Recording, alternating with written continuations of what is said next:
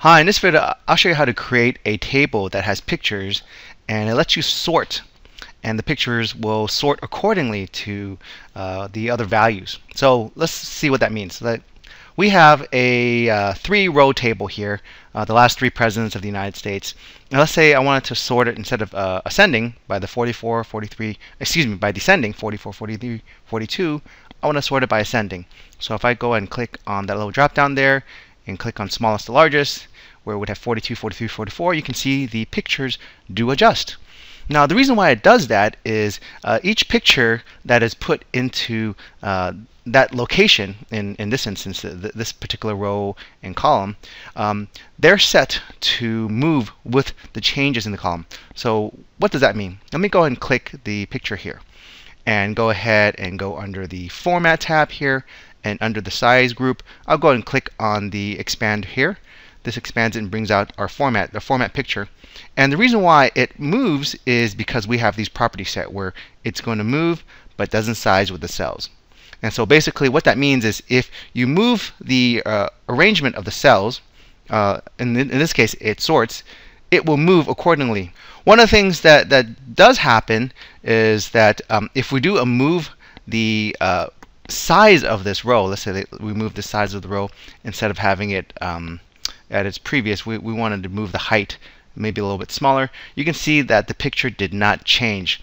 And the reason why is because this value was not set move in size with cells. Let me go ahead and Control Z to undo. If I had set that cell, let me go ahead and move this back.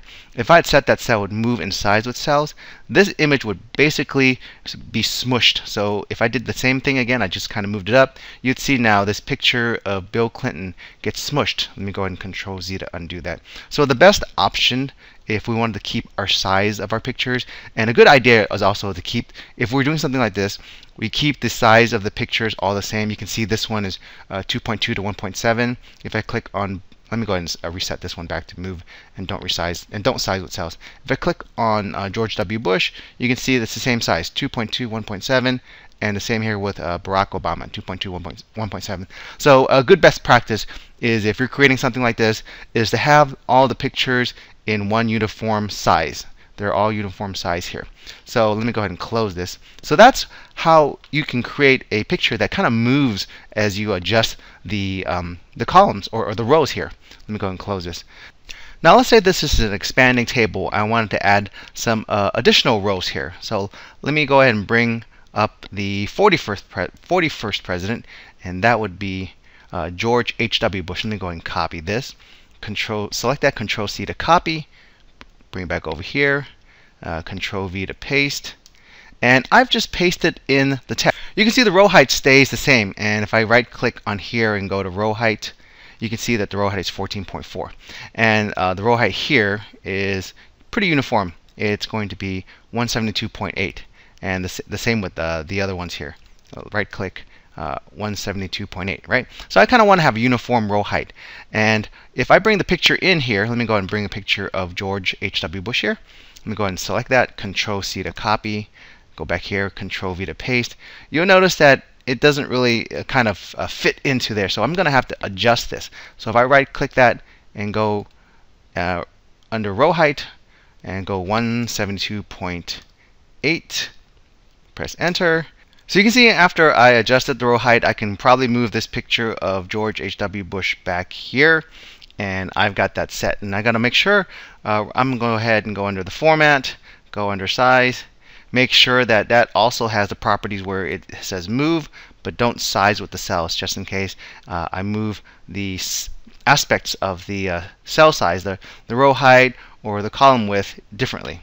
So what if we basically had to do this many times, and we wanted to kind of not have it where each time we added a different name here, we'd have to do these adjustments, change the row height and make it adjust. Well, there's a way that we can do it. We can basically turn this into a table. Let me go ahead and delete a picture here and delete this. Let me go ahead and just delete this row. Select that row, right click, and go ahead and just click delete. So what we can do is we can turn this into a table. Right now, the reason why we have these drop downs is that the filtering is on. So if I go ahead and select here, you can see that the filtering has been applied. Now, I can turn that off, and you can see that it's off, and we just have our formatting here. And I can just select and turn this into table. So what I can do is go into Insert, Table, or I could just press Control T. You can see the keyboard shortcut shows up there, Control plus T. So if I press that, it turns into the table. I want to keep my table has headers. I want to keep this first row as headers, and it will also enable the drop down arrow. So I'll go ahead and select that. And what happens is it turns that range of cells from A1 to E4 into a table. And the nice thing about a table is it has some automatic features. So what does that mean? What I can do now is I can go ahead and copy. Let me go ahead and copy the information here for George H.W. Bush. Select that, Control C to copy. Go under back here, and right under here, if I go under here and I can press Control V, you'll see that the table here, it's going to expand down to row 5. Control V to paste, and you can see like there's kind of this that mark down there. It moved from E4 now to E5, and so this row is part of the table. Now, I had mentioned before we wanted to go ahead and automatically have that row height be 171.8. The reason why it's 171.8 is originally I had created a function and had it repeat line breaks, and so it kind of adjusted to the size of these photos. So what we can do here is I need to put in a formula here, a function. I'm going to use the two functions, the repeat function and the character 10 function. So let me go ahead and just write it out here. So what it's going to do is I'm going to use the repeat function, which is rept, and I'm going to encapsulate the text. So which text, what the repeat does, the rept function is repeats a text a number of times. So I want to repeat this text, and this char function is a character function. So basically it's the ASCII character. You give it a number, and it gives you back the character. So the character that I want, the number that I want, is the number 10. And what that does is, let me go ahead and just comma that so I can repeat it a number of times. Character 10 is basically a line break. So it's going to repeat this line break X number of times. I'm going to have it repeat 11 times because I've done this where 11 times basically gives me this row height that I want. So based on your picture, you may want it to increase 12 times, 50 times, depending on the size of the picture that you want. And so as I said before, we kind of want to have our picture all in a uniform size, the same size, so it makes it easy for us to repeat this. So I'm going to go ahead and click on that and press enter. It really doesn't do anything here for me because basically it's the cell that my picture's not in. But if you've noticed, after I executed that command, if I go to here, that's where I executed the command. In the table feature, it basically repeats functions or formulas. So if I go to this next cell here, you'll see that function or that formula has been repeated. Down here it's been repeated, and down here it's been repeated.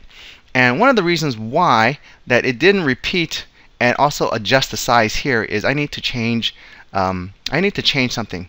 So what I'm going to do here is I'm going to take this formula, Control C to copy, and go into the cell E2. This is where I want the formula to be because I want it kind of to be behind the picture and execute. So I'm going to go ahead and I Control C to copy. I press escape because I don't want to be in the edit mode. You see I'm in the edit mode here. I want to press escape so I'm in the ready mode. So I want to go ahead and click in cell E2. So I'm in E2 right now. I want to paste that particular function there. Control V to paste. Press enter. And if you notice, now I'm in cell E3. That formula has been copied down there. If I press the down arrow to go to cell E4, that formula has been copied in cell E4. I don't need this column anymore. I'm going to delete column F. Right click and press delete. And the reason why that the particular function now, you think it might not have worked because we see these are already that particular row height. But it didn't seem to have worked here. And the reason why it didn't work is we need to have wrap text turned on in this particular column. So I'm going to select the column. You see it's all selected. Now I'm going to, under the Home tab, under the Alignment group, go ahead and click on Wrap Text. And what that does is it basically, in essence, kind of wrapped that function. So those bunches of line breaks, they're wrapped in that cell. So now I've kind of got it set where now I can just copy picture of Bush, Control C to copy, and put it in here, and Control V to paste, and I'll just kind of align it here. Now, when I do the next thing now, if I copy over the next president, let me go ahead and copy over the next president here, which is good old Ronald Reagan. Let me go and select this, Control C to copy, and then Control V to paste here. Let me see the form the copy down, and it looks like the it didn't really size it, but this is a toggle. Oh, it looks like I didn't have the wrap text turned on here. Let me go here and see if wrap text was turned on for this particular cell. You can see it's turned on for this cell, but it was not turned on for that cell. Let me go ahead and click on wrap text, and you now just notice that the size has adjusted, and so I can go ahead and bring the picture of Ronald Reagan, Control C to copy, bring it in here, Control V to paste. Let me go ahead and set that over here, right? And so if you have if you have it where the repeat text, this particular formula did not adjust the size, you can probably just go ahead and after you've done all the before you put the pictures in and you've added all the information in the rows, you can probably just select the column and just toggle that and make sure wrap text is turned on. Let me see, it's turned on here, and all the row height should adjust accordingly. Now we can see that it's kind of out of sync, the presidency list 42, 43, 44, and now we're at 41. Let's go ahead and set that to maybe ascending order, smallest to largest. So now we have it set where Reagan's first, 41, 42 is Bush, 43, 42 is 41 is Bush, 42 is Clinton, 43 is the other Bush, and 44 is Obama. So we can see that it has actually adjusted the sorting based on what we sorted. If I go to largest, smallest, it should reverse that. And that's how we can create a sorted list with the pictures that move accordingly to what we sort. And so this is kind of nice if you want to kind of put some visual aspects to data within your table. It kind of gives you a little bit more of a visual appeal. So this is how you would do it if you wanted to have a table where you can sort and the pictures move accordingly with your sort. So I hope that helps. Thanks for watching.